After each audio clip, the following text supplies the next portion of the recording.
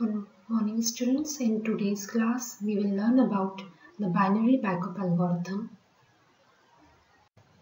So what is binary exponential backup algorithm? It was initially proposed for the computer networking where multiple computers share a single medium or channel. Means it is used when number of stations use the same channel for sharing or communicating the data. So previously it is most commonly used in Ethernet and Wi-Fi networking standards. But the problem occurs that when the resource become available, everyone else means every stations try to attempt and grab it. So what will it will do? It results in delays because most of the stations are trying to send the data at the same time. So the collision will occur, and every time all the entities means the stations will have to spend their time for resolving this confusion means to which station will send the data. So for this problem, the binary exponential backup algorithm has given the solution. Backup algorithm is a collision resolution mechanism.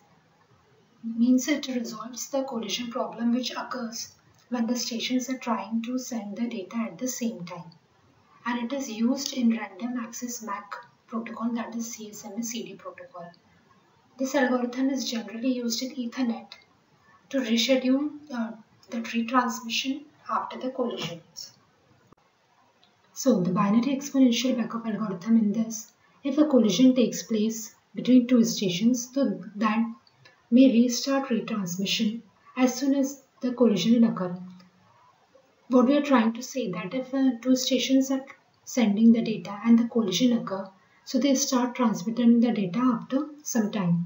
This will always lead to another collision if both of the stations send the data at the same time or retransmit again at the same time. Then another collision will occur, and if they keep on trying and the collision will occur, they will go into the infinite loop of collisions and leading to the deadlock. To prevent from such type of scenarios, the backup algorithm is used.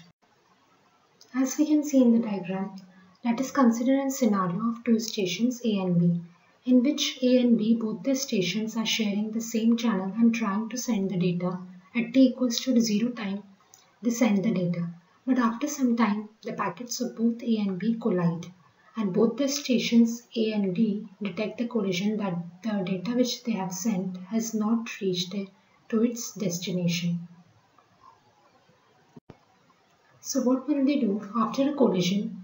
So if they are using the binary backup algorithm, it divides the time slots, that is called the discrete slots, denoted as t slot, whose length is equal to t, where t is the maximum propagation delay in the network.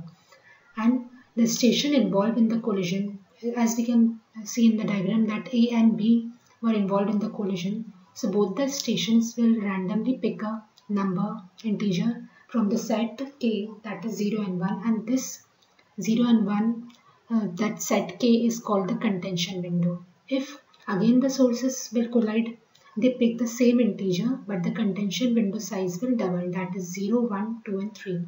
Now the source involved in the second collision, if again the collision is occur, so now the stations will pick the number from 0, 1, 2 and 3 and wait for the number time slots before trying them.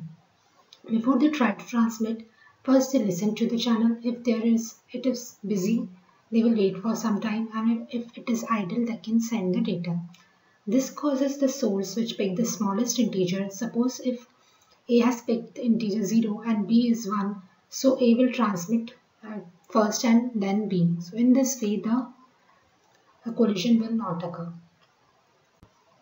So the backup algorithm defines a waiting time for the stations involved in collision. That is how much time the station should wait to retransmit.